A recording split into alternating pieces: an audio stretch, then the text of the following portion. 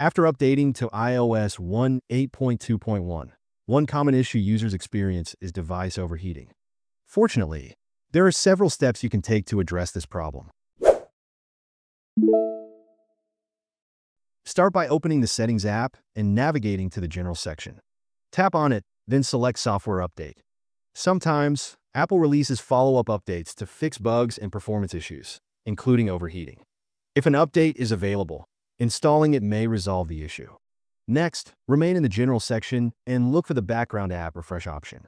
Turning this feature off entirely can help reduce background activity and ease the load on your device. If there are specific apps you need to keep refreshed in the background, you can selectively enable the feature for those apps by toggling the switch next to them. Lastly, review your location settings. Go to the Privacy section in Settings, then tap on Location Services. You can choose to turn off location services entirely or limit access to specific apps. Consider enabling location only while using the app or restricting it to essential applications. Adjusting these settings can also help reduce overheating. By following these steps, you can effectively manage overheating on your device after updating to iOS 8.2.1.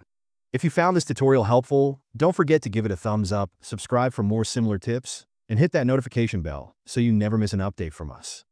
Thanks for watching, and I'll see you in the next one.